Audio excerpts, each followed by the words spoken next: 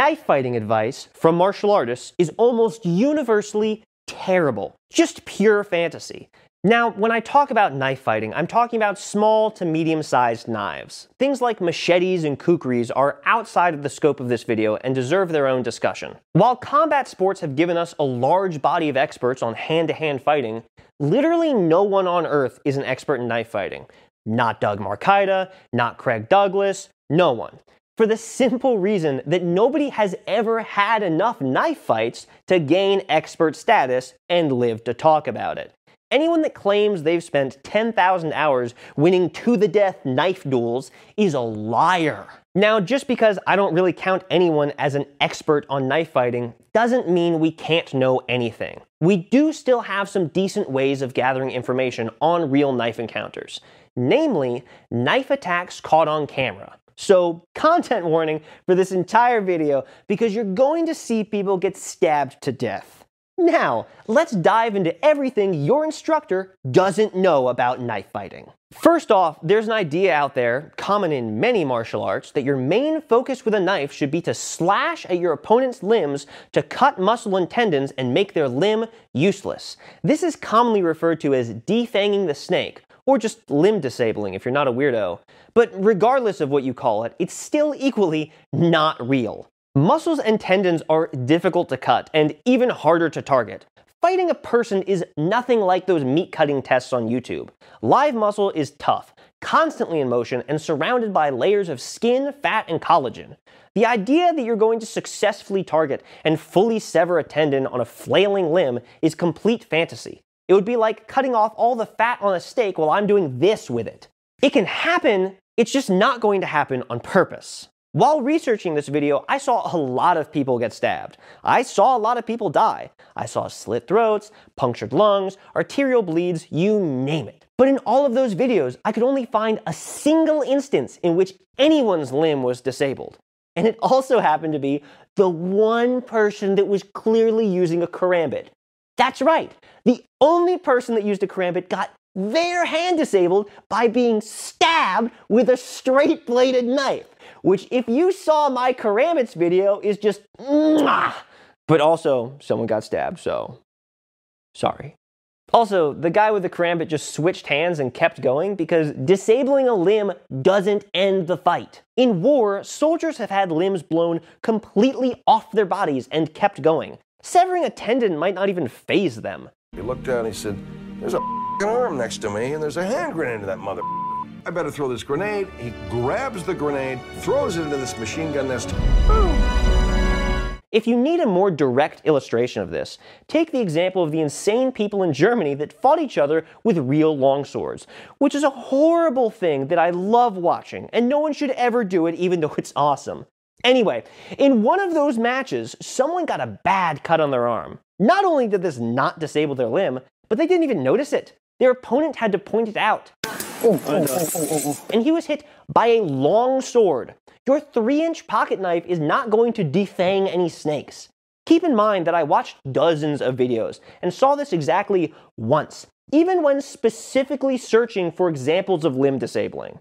You're far more likely to completely kill someone than you are to disable their limbs. Relying on a strategy of targeting muscle and tendons is stupid. Limb disabling is an example of martial arts theory meeting reality and coming up short. It is the least likely way for anyone to win a knife fight. Next up, we have the age-old debate of whether it's better to use a knife to thrust or to cut. And what you're probably expecting me to say is, it depends, because that's what every martial artist says about everything. But guess what? It doesn't depend. This is one of the rare instances where there is a firm, incontrovertible answer. Thrusting is better. Period. Sure, a cut is better than nothing. I wouldn't turn one down, but there is no valid knife fighting strategy built around cutting. Now, I acknowledge that's a very bold claim, so I'm going to defend it vigorously. In my original video on karambits, I pointed out that historical examples of fighting knives are overwhelmingly able to thrust. So the historical argument is done and out of the way. Go watch that video. Now let's address the blade design argument. If you want to really understand this next section, go watch my video on sword mechanics first. It's okay, I'll wait. You're back! So hopefully you now know that swords use either thrusting, cutting, or chopping motions to create penetration, and that each of these three strategies is aided by specific design characteristics. However, knives are a little bit different than swords, because they're, well, smaller. I know that's painfully obvious, but it also really matters. Cutting blades require a large edge area, and chopping blades rely on mass to build momentum. Knives have both an abysmally small cutting area and lack the mass necessary to chop. As an example, this knife has all the characteristics you would expect of a chopping blade. However, it's just too small to be any good at it. It's a fine knife for general use, but it kinda sucks at fighting. Because most knives are too small to be optimized for either cutting or chopping, that leaves thrusting as the only valid strategy left. Because it travels in a straight line, the mass, balance point, and edge area really don't matter. In fact, a shorter blade is likely going to be stiffer than a longer one, which could make thrusting easier. The only catch is your blade has to be long enough to reach vital organs before bottoming out. But that same limitation applies to every blade. Virtually all other strategies for defeating an opponent in melee combat, such as hooking or blunt force trauma, really only become optimal against armored opponents, which knives and even swords have never been very good at anyway. And in case that wasn't enough to convince you, let's now turn our attention to what the medical community has to say about the effectiveness of cuts and thrusts. To quote a 2012 study on fatal incised wounds, which are cuts, "Incised wounds are less dangerous than stabs, as the relative shallowness of the wound is less likely to affect vital organs." And here's a specialist in combat trauma medicine saying the same thing. But a slash or a laceration is far less deadly than a puncture. Death occurs more likely because of punctures because you're hitting those vital organs. And in case you think that someone that looks like me couldn't possibly understand knife encounters, here's a quote from the infamous book Put 'em Down, Take 'em Out, which collected prison knife fighting techniques from inmates that had actually killed people with knives. "Slashing is another ludicrous technique perpetuated through television and the martial arts. In reality, slashing techniques are prolonged and risky." Wow. But let's throw all of that aside and just believe what our eyes tell us. In preparation for this video, I watched several dozen knife attacks, covering all different sorts of scenarios. And despite that research, I can't even conclude that cuts were less effective. Because cuts basically didn't happen. Nearly everyone, from innocent people to homicidal maniacs to experienced killers, used exclusively thrusts. In fact, in only 3 videos did anyone use any cutting motions at all. One attacker had a kitchen knife with no point, a store owner defended himself with a knife so large that it's practically a short sword, and another attacker had a box cutter. While the person with a giant knife did manage to scare their attacker off, none of these people managed to disable their opponent. All 3 cases that involved cuts featured unusual knife designs that were either incapable of thrusting or noticeably larger than the kinds of knives we're talking about. In the several dozen other examples, knife wielders exclusively used stabbing motions. Whether looking at historical examples, design requirements, medical literature, practical experience, or real-world data, the conclusion is exactly the same. Thrusting is better than cutting. Period. It gives better penetration, ergonomics, and lethality in every conceivable scenario. But now I hear people grumbling. Why should I care about lethality? I just want a knife for self-defense. I don't need to kill people. Actually, you kind of do. Knives are great tools, but terrible self-defense weapons, because they can only be used from close range and they lack any real stopping power. Hitting someone with pepper spray can blind them. Oh God. Hitting someone with a stun gun can make them reactively pull away, and hitting someone with a taser can entirely shut down their ability to move.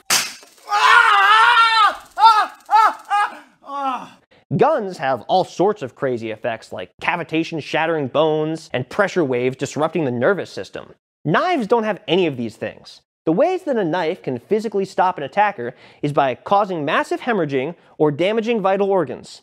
And both of those things are pretty fatal. Using a knife to stop someone and using a knife to kill someone are usually the same thing. If you look at videos of knife attacks, you'll see that the person that stabbed or cut continues to move largely unimpeded, even with some nasty wounds. As an example, here's a man that fought off a knife-wielding assailant and was able to walk himself to the ambulance and give a fully coherent statement to police. He was stabbed 23 times and suffered a severed diaphragm and punctured lung. Without medical attention, those would be lethal wounds. Yet, in the short term, his mental and physical abilities were only barely affected, and he retained the ability to fight his attacker off. Here's another knife fight in which the instigator gets stabbed numerous times. Deciding that he no longer likes being a human pincushion, he calmly walks away, gets on his scooter, and drives off. He died within minutes. Even fatal knife wounds often do not incapacitate people, and many attackers can only be stopped once their soul has fully vacated the mortal plane. If you can't use your knife to kill people, then you can't use your knife for self-defense. People have tried to draw a distinction between fighting with a knife and killing with a knife, but that distinction is purely fictional. Knife deaths are almost never instant, meaning that you have to fight someone in order to kill them, and you often have to kill them in order to win the fight. If you made a Venn diagram of using a knife to incapacitate and using a knife to kill, you would have a circle. Punches are literally better at ending fights quickly than knives are, because you at least have the chance at knocking someone out. But that doesn't mean that knives are worse than fists. Knives are useful not because they make victory quicker, but because they make it a lot more likely, at the cost of having a far deadlier and more gruesome encounter. Now, some of you might be thinking, but then shouldn't we attack their limbs to bleed them to death by targeting major veins and arteries? Short answer, no. Long answer, targeting veins and arteries presents the same problems as targeting tendons. They're small, rapidly moving targets. You're not going to hit them with any sort of reliability. Well, at least not on the limbs. If you want to bleed someone to death, you should note that the torso and neck have far larger veins and arteries than the limbs do, allowing someone to bleed out much quicker. Plus, the torso isn't nearly as mobile as the limbs, making it a much easier target to hit. The only downside is that there's a lot of meat between your knife and the arteries, meaning that your weapon has to have good penetration. In other words, it should be good at stabbing. And even if you miss the critical arteries, the torso is chock full of vital organs. When targeting a limb, even a deep, penetrating wound could be virtually inconsequential to someone's survival. But the same wound on the torso is almost guaranteed to hit something important. In fact, a stab to something like the heart is probably the quickest possible way to actually win a knife fight. And yes, when it comes to accessing veins and arteries, the neck is technically a better target. However, it's also a lot smaller and easily tucked behind a lot of bone. Plus, it doesn't have the vital organ consolation prize that the torso does. The neck is still a great target, it just might be a little harder to access. Alright, now we know how a knife is supposed to be used, but how do we actually use one? What do we physically do? I'm glad you asked. Now, this is the one part of the video that might actually be up for debate, because everyone has different instincts and body types. Plus, every situation is different, so your goal with a knife might not always be the same. However, when we look at real knife uses, we can quickly see certain patterns emerge. First of all, it's worth noting that the vast majority of knife usage caught on tape is performed by criminals. Self-defense with a knife does happen, but it seems to be exceptionally rare, at least in places that have cameras around. Second of all, actual knife fights where both people have knives are also very rare. They can happen, but they're very much the exception and not the rule. The vast majority of knife violence that I can find video of is sudden criminal assault. It often either follows an argument or completely comes out of the blue from a mentally disturbed individual. So, when I teach you how to use a knife successfully, understand that there is virtually no scenario where you are justified in using this. We're largely just pursuing knowledge for its own sake. Now that we've got that out of the way, let's address grip. Do we want a forward grip or a reverse grip? I can tell you that forward grip seems to be much more common. Reverse grip is very strong, but it hampers your reach and creates a weirder angle. It seems to mainly be useful for hitting stationary targets, either people with their back to you or people that you're on top of. Obviously, neither of those scenarios have many legally justifiable variations. Anyone that isn't committing blatant murder should usually hold the knife point up. And even if you are a murderer, point up still seems to be the preferred grip among both amateurs and experienced killers. So let's get more specific. Should we use a saber grip or a hammer grip? I was personally in favor of the saber grip, but in Put 'em Down, Take 'em Out, the author seems intent on the idea that the hammer grip, which he calls hit grip, is more secure. And you know, after stabbing enough hard objects with training knives, I have to begrudgingly agree. With a saber grip, the force of your hit largely transfers into your thumb as it slams into the guard. Or if there's no guard on the back, it transfers into your pointer finger. And when you repeatedly hit something hard, like a tree or bone, it actually kind of sucks. A hammer grip, however, allows your thumb to fully wrap around and reinforce your grip, making the grip so much tighter that your hand really shouldn't slide up the knife at all, meaning that the force of your hit should spread out over your entire hand. Plus, a saber grip leaves an obvious weak point for your knife to be peeled out of your grip. The hammer grip eliminates this weakness. And yeah, the saber grip feels like you have better control and dexterity, but you don't need dexterity. This isn't a rapier duel, it's a shanking. Okay, so you should be using a hammer grip, but should you hold the knife in your lead hand or your rear hand? Now, this is where the answer might actually depend. If you want to be able to effectively take someone out, the knife should almost always be in your rear hand. It's been found in other studies on knife attacks that the knife is held in the rear hand 71.1% of the time, and the videos I've seen would largely agree with that assessment. The lead hand is typically used to secure the target or enforce distance so that the rear hand can inflict damage. This allows the unarmed hand to be useful while keeping your knife safe from being grabbed, and often keeping it hidden until you're ready to strike. And keeping a blade hidden is often a key component of real knife assaults, with many people feeling the knife before they've ever had a chance to see the knife. In addition, during any sort of collision or clinch, having the knife in your rear hand seems to prevent your weapon arm from getting pinned or stuffed. If you spend even a few seconds wiggling your arm free from a hold, then that could give your opponent a lot of time to use any weapon that they might have. Now, I would argue that there are some instances in which you would want your knife in your lead hand. But before we talk about exceptions to the rule, we need to talk about the dominant strategies of knife fighting and why those general rules exist. Remember that knife fights are not particularly quick, and that killing someone through blood loss or organ damage requires a lot of holes in their body to quicken the process. If both combatants have knives, the winner isn't going to be the person that lands the first hit. It's going to be the person that lands more hits. This means that the winning strategy is to seek out dominant positioning that lets you land better hits at a higher frequency. In practice, this typically involves getting to your opponent's outside angle. If both of our knives are in our rear hand, I want to circle towards my opponent's lead hand. This will allow me to reach their heart, lungs, and kidneys while staying away from their knife. Now, if I simply attempt to circle around them, they're obviously going to follow me. That's why the real battle takes place between the lead hands. If I'm able to pin my opponent, turn them, or arm drag them, I may be able to inflict a significant amount of damage before they can correct their position. And this lead hand grappling match is where size and strength are going to significantly come into play. And this strategy of circling to my opponent's outside is going to be the dominant strategy for virtually every encounter. If my opponent is unarmed, I still want to circle to their outside so that their arms are unable to block or trap my arm.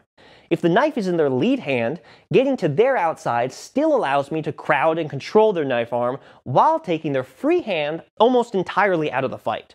If they have an opposite stance from me, circling to their outside will put my weapon hand in a place where it can be grabbed, but it will still line up my weapon with their torso and allow me to largely avoid any weapon that they might have.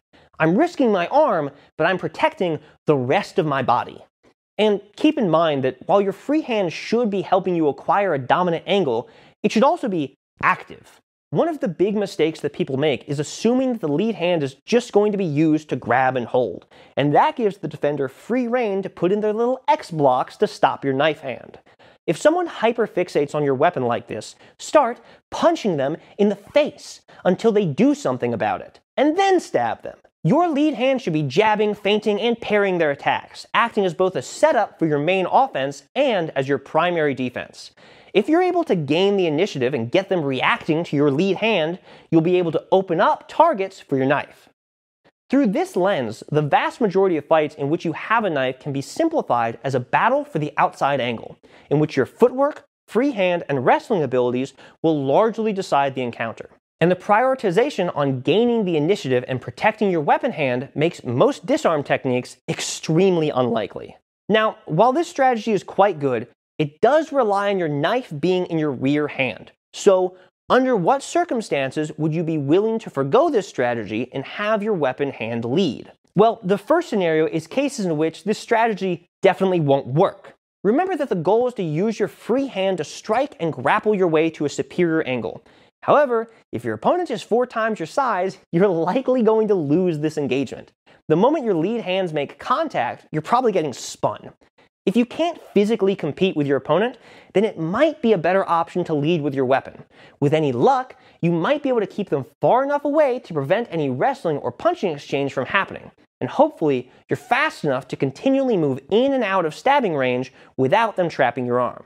However, keep in mind that if you're that physically outmatched, then you're likely going to lose either way. Which leads me to the only other situation in which you should lead with your knife, which is when you want to avoid the fight altogether. If you're in the rare scenario of having pulled a knife for self-defense, putting the knife forward is a good way to communicate, "Do not mess with me, I have a knife." The goal of this is to get your adversary to simply decide that this isn't worth getting stabbed over and back off. Having the knife in your rear hand could potentially encourage someone to try and engage you if they think that your knife is far enough away for them to avoid. But leading with the knife ensures that they will have to deal with that weapon before anything else happens. But remember that if someone does work up the courage to engage you, you'll be caught in a less than ideal position, making it a lot more likely that your knife suddenly becomes their knife. So yeah, that's pretty much everything you need to know about knife fighting. And while knives are terrible self-defense weapons that are rarely used for any legal means, it's still worth knowing how to use them properly. Firstly, because I value knowledge for its own sake, but also because we can't begin to understand knife defense until we understand knife offense. And knife fighting is one of the subjects in martial arts that contains more bad advice than good advice. The average class on knife fighting would probably make most people worse at using a knife. And now, after doing hours of research to correct these misunderstandings, I get to spend the rest of the day reading comments about how karambits are better than longswords and that I don't understand knives because I don't have enough scar tissue. Cool! If you want to double check my findings, sources and knife attack playlists are in the description below. Thank you, and have a stabtastic day. Please, I feel like I should be the knife expert in this house.